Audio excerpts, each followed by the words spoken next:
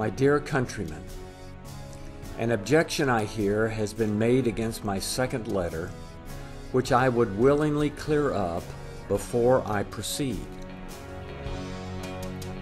There is, say these objectors, a material difference between the Stamp Act and the late act for laying a duty on paper, etc., that justifies the conduct of those who oppose the former and yet are willing to submit to the latter. The duties imposed by the Stamp Act were internal taxes, but the present are external, and therefore the Parliament may have a right to impose them. To this I answer with a total denial of the power of Parliament to lay upon these colonies any tax whatever. This point being so important to this and to succeeding generations, I wish to be clearly understood. To the word tax, I annex that meaning which the Constitution and history of England require to be annexed to it. That is, that it is an imposition on the subject for the sole purpose of levying money. In the early ages of our monarchy, certain services were rendered to the Crown for the general good. These were personal, but in process of time, such institutions being found inconvenient, gifts and grants of their own property were made by the people, under the several names of aids, tallages, tasks, taxes, and subsidies, etc. These were made, as may be collected even from the names, for public service upon need and necessity. All these sums were levied upon the people by virtue of their voluntary gift. Their design was to support the national honor and interest. Some of those grants comprehended duties arising from trade, being imposts on merchandises. These Lord Chief Justice Coke classes under subsidies and parliamentary aids. They are also called customs. But whatever the name was, they were always considered as gifts of the people to the Crown to be employed for public uses. Commerce was at a low ebb, and surprising instances might be produced how little it was attended to for a succession of ages. The terms that had been mentioned, and, among the rest, that of tax, had obtained a national parliamentary meaning, drawn from the principles of the Constitution long before any Englishman thought of imposition of duties for the regulation of trade. Whenever we speak of taxes among Englishmen, let us therefore speak of them with reference to the principles on which and the intentions with which they have been established. This will give certainty to our expression and safety to our conduct. But if, when we have in view the liberty of these colonies, we proceed in any other course, we pursue a Juno indeed, but shall only catch a cloud. In the national parliamentary sense insisted upon, the word tax was certainly understood by the Congress at New York, whose resolves may be said to form the American Bill of Rights. The third, fourth, fifth, and sixth resolves are thus expressed. 3.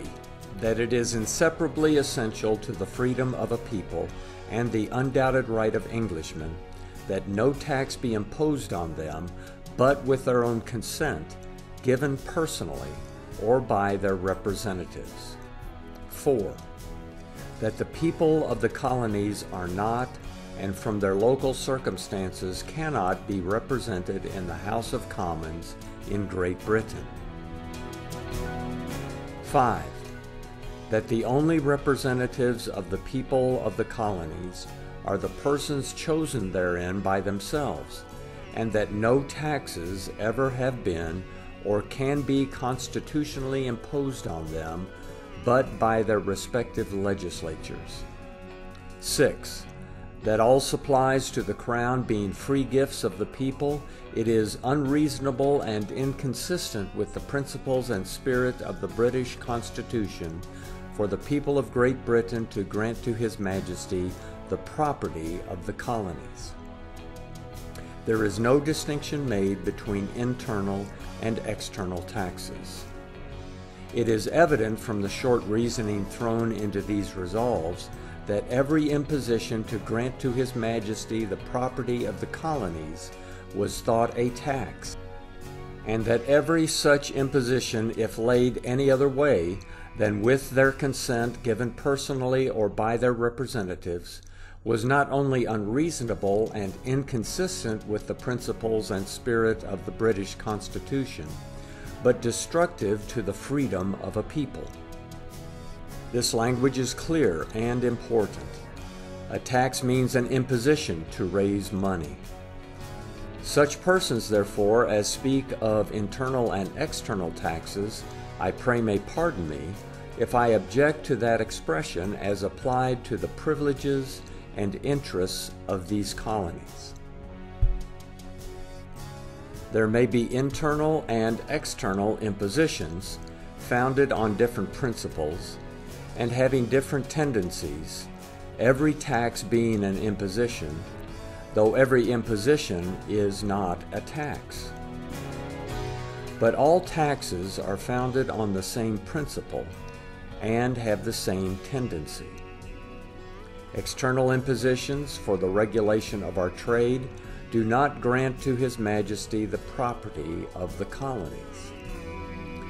They only prevent the colonies acquiring property in things not necessary, in a manner judged to be injurious to the welfare of the whole empire.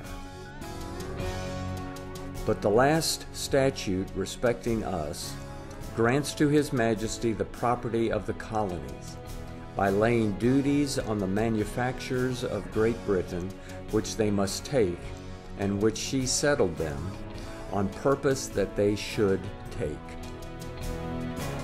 What tax can be more internal than this? Here is money drawn, without their consent, from a society who have constantly enjoyed a constitutional mode of raising all money among themselves. The payment of this tax they have no possible method of avoiding, as they cannot do without the commodities on which it is laid, and they cannot manufacture these commodities themselves. Besides, if this unhappy country should be so lucky as to elude this act by getting parchment enough in the place of paper, or by reviving the ancient method of writing on wax and bark, and by inventing something to serve instead of glass, her ingenuity would stand her in little stead, for then the Parliament would have nothing to do but to prohibit such manufactures, or to lay a tax on hats and woolen cloths, which they have already prohibited the colonies from supplying each other with, or on instruments and tools of steel and iron, which they have prohibited the provincials from manufacturing at all. And then what little gold and silver they have must be torn from their hands, or they will not be able in a short time to get an axe for cutting their firewood, or a plow for raising their food. In what respect, therefore, I beg leave to ask, is the late act preferable to the Stamp Act, or more consistent with the liberties of the colonies? For my own part, I regard them both with equal apprehension, and think they ought to be in the same manner opposed.